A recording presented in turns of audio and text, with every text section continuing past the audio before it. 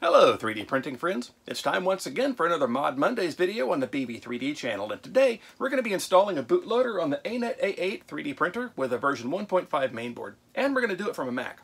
I'll talk a little bit more about what a bootloader is and why you may want to install one right after this. I'm Brian, and you are watching BV3D.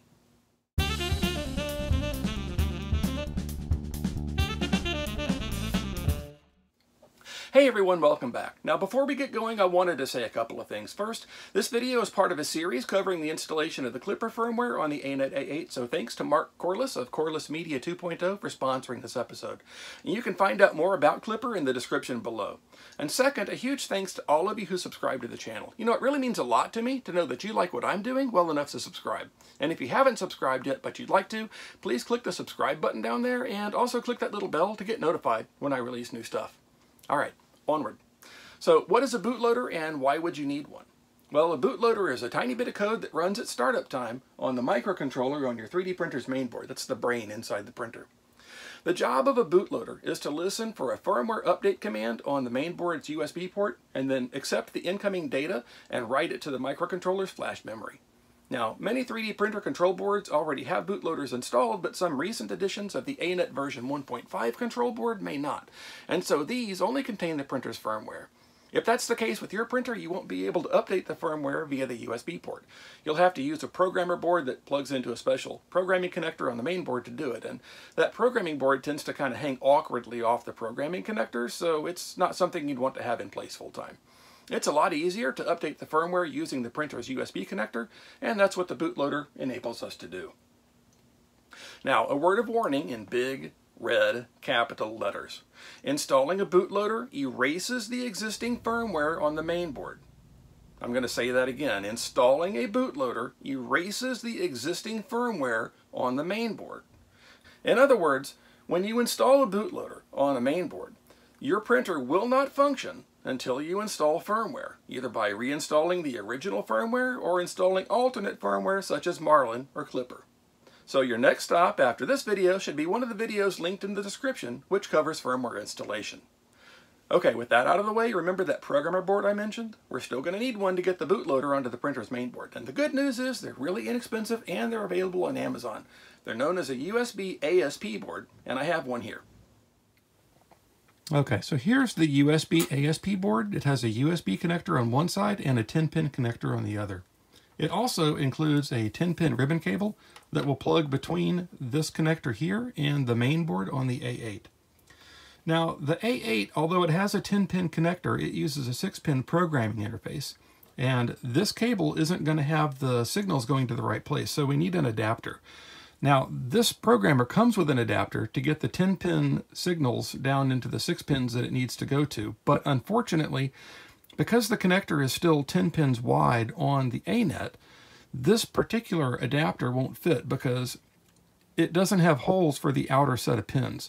So you can't physically plug this into the Anet.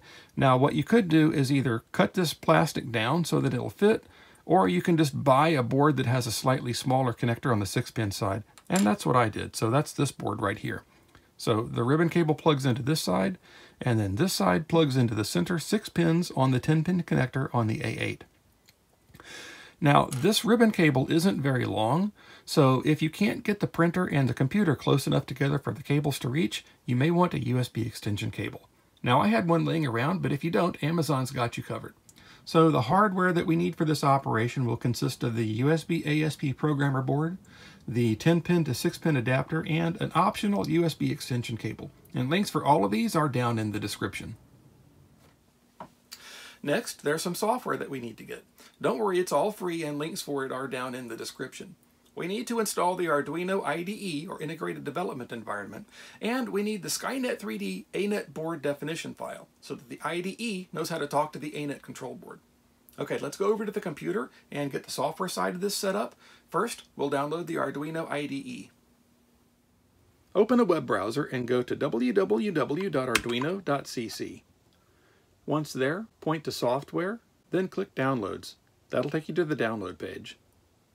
Scroll down just a bit, and in the Download the Arduino IDE section, click the link for Mac OS X. You can choose to contribute a bit to promote Arduino software development, but for the purposes of this video, we're going to click Just Download. Once the software is downloaded, check your Downloads folder. If your web browser automatically unzipped the download, you'll see the Arduino icon. If not, locate and double-click the Arduino zip file to unzip it. Let's move the Arduino software into the Applications folder. In the Finder, click the Go menu, then click Applications. This will open the Applications folder. Then, down in the dock, click the Downloads folder to view its contents. Drag the Arduino icon from there into the Applications folder. If you're prompted for administrator credentials, provide them.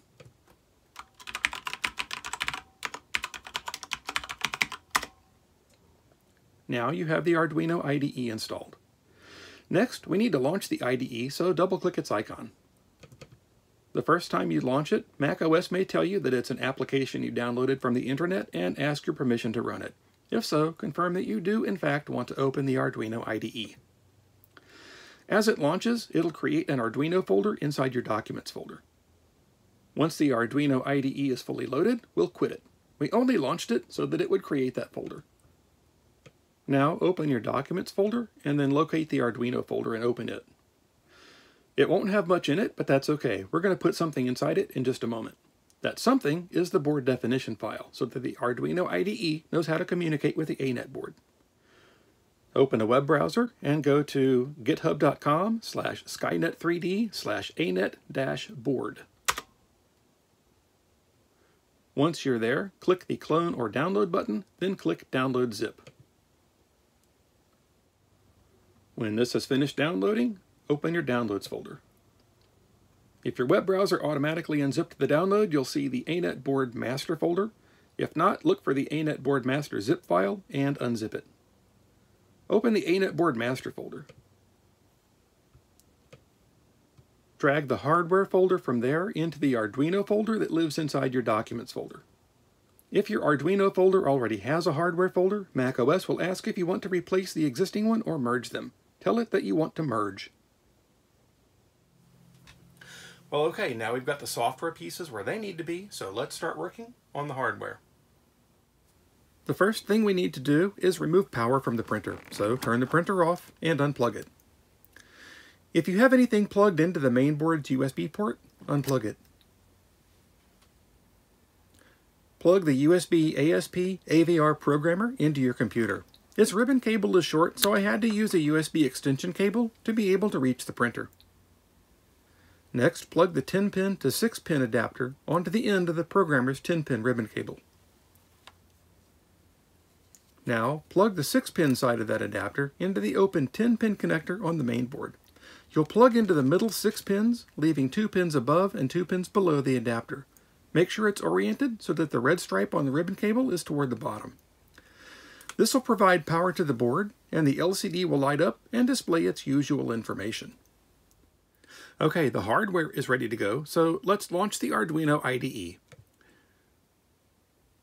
We need to tell the IDE to make use of the ANET board file, so click the Tools menu, go to Board, and down at the bottom, pick the ANET v1.0 board. Now we need to tell the IDE that we want to use our programmer board, so click the Tools menu, go to Programmer, and select USB ASP from the list. Okay, so at this point, everything is in place for us to be able to burn a bootloader onto the ANET's mainboard. Now remember, once you burn a bootloader onto the board, that's the only thing that'll be on it. It won't be able to operate as a printer until you load some firmware onto it. So this is your last chance to bail out. Still with me? Okay, here we go. Click the Tools menu, then down at the bottom, click Burn Bootloader. This only takes a couple of seconds. And it's done. And you can safely ignore these warnings down here. You'll notice that the LCD might be in a weird state, and that's because the only thing on the main board is the bootloader. The bootloader's job is to receive new firmware. It doesn't know how to talk to the LCD. Well, with that, you're ready to proceed to the next stage, which is to say actually installing firmware. And because we now have a bootloader installed, you can unplug that collection of extension cables, programmers, and adapters. From now on, you'll be able to install firmware by plugging a USB cable between your printer's mainboard and your computer's USB port. Now check the description for links to the firmware installation videos as well as links to the AVR programmer and the adapters that you may need from Amazon. And that's the end of the video. If you liked this episode, please give it a thumbs up. If you didn't, give it a thumbs down. But either way, please leave your thoughts down in the comments. If you like the content that I'm producing, please consider supporting the channel with a one-time micropayment. You could buy me a coffee or leave a little something in the PayPal tip jar. Links for both of those are down in the description as well.